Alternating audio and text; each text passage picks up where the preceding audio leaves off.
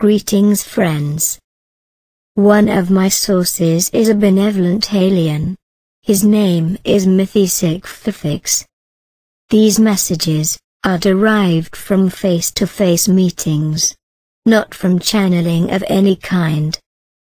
Message number 21. Subject: the myth of cholesterol and other health concerns. Mithisicphephics.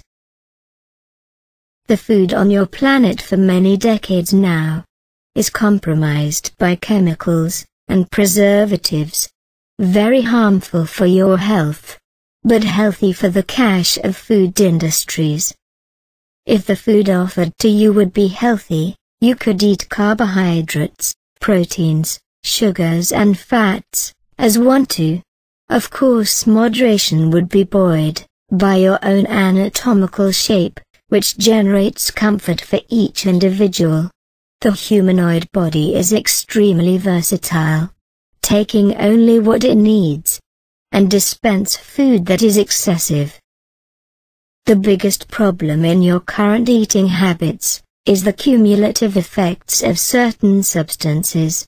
Try to consume fresh fruits and vegetables, proteins from known sources, and animal fats, instead of hydrogenated vegetable fats.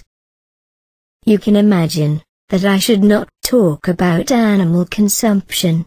But for the current physical context of the planet inhabitants, the consumption of animal protein is necessary for the balance of biological type created by your current DNA.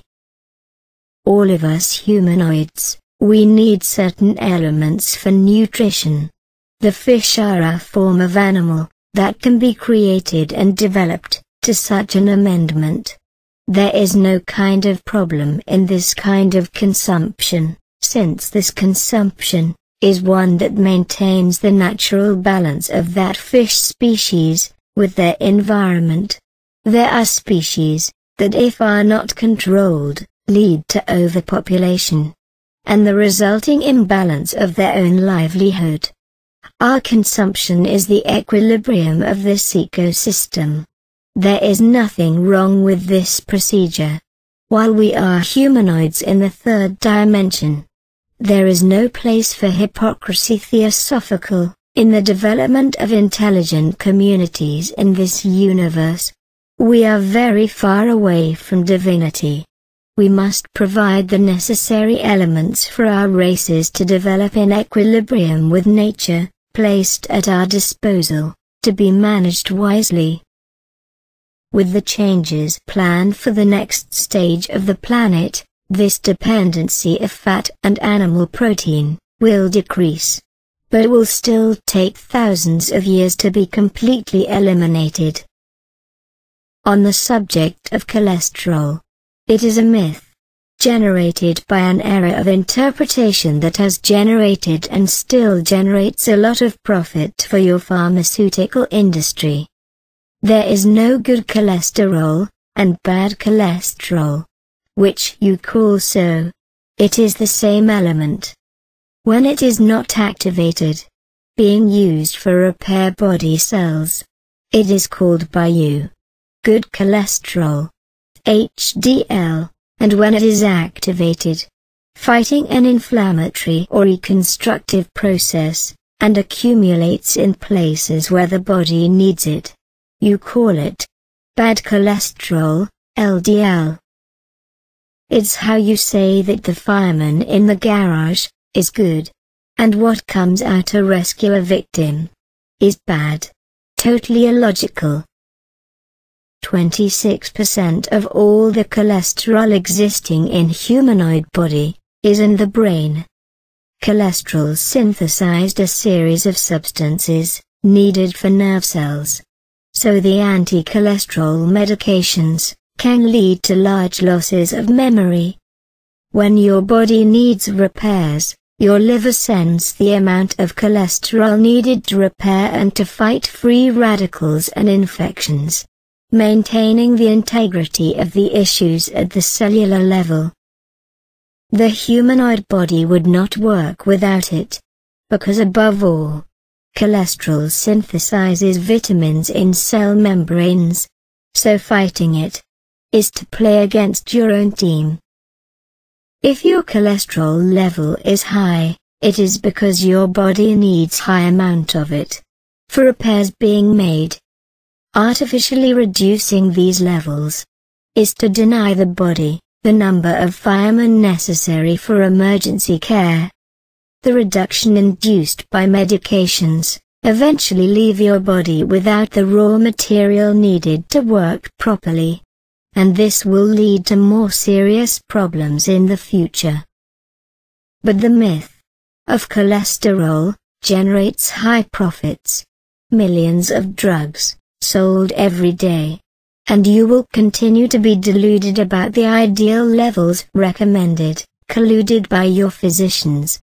But rest assured that all this deception has its days numbered. A new phase of truth and integrity must be established on the planet, and all these leeches will be gradually removed from the new scenario. The many concerns regarding triglycerides also have been answered, as in the case of cholesterol. Avoid all hydrogenated vegetable fats, for they are not completely metabolized by the body, and so cause deposits. The high level of triglycerides is directly proportionate with intake of processed foods with these fats. Reducing consumption will reduce the levels automatically. The milk you buy in the market, for certain, is not healthy at all. Have a bit of good sense, using simple math, and verify that the production of milk distributed by your industries require an amount 10 times greater than all existing dairy cows on your planet. That is, 90% of the milk is distributed from artificially flavored water and other mineral products. Calcium artificially added to synthetic milk is not absorbed into bones or skin by solar energy. It actually has a cumulative effect on the kidneys, inevitably cause kidney stones and failure in adrenals. The milk sold in the markets today is poison. No exceptions. The milk of known origin, coming directly from farms, is very healthy and totally beneficial to the body. Most of the real milk is used for the production of derivatives, with a higher added value, as butter and cheese. The gluten has an important feature. It hinders the reproduction of nerve cells by increasing the surface tension of the membrane. This causes a forced aging of the brain, among other extremely damaging effects. Is therefore also a poison, which is purposely included in your diet. The natural oils found in nuts, coconuts, avocados and seeds eaten fresh are very beneficial for health, used for the metabolism of important minerals and vitamins needed by the body. The fresh green vegetables are rich in calcium and iron, which are naturally absorbed without causing cumulative effects. As for the raw cold-pressed oils, these can be used without problems for health, but most methods used are of low productivity, due to your rudimentary techniques of industrialization, which are preferred for the economic of cash of your industry. Another major problem is the use of transgenic seeds for the production of edible oils. It is a chronic problem for even cold-pressed oils of these seeds, because they will contain DNA from insects and other hybrids in its formulation. Try cooking with minimal or nothing of processed vegetable oils. The refined, less bad, is the sunflower, rice, grapeseed and peanuts.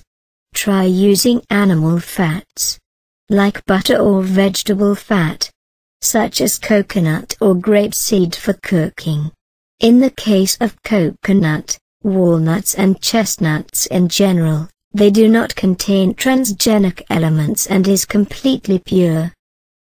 End of message.